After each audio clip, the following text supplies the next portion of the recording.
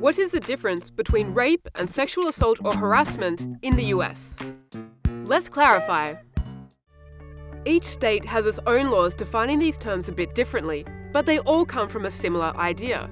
And all three are crimes. A person may go to jail if arrested and found guilty of them.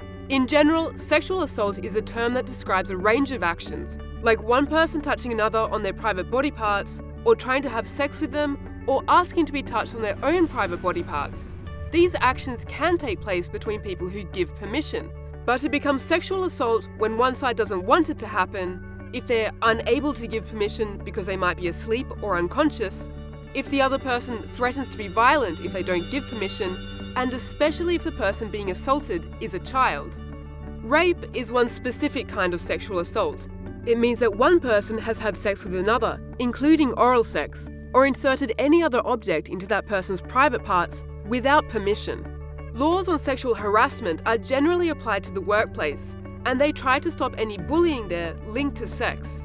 For example, if a boss pressures a worker to do something sexual together in order to keep the worker's job or to get a promotion, that's illegal. How do you think people could be educated to reduce the level of sexual assault and harassment?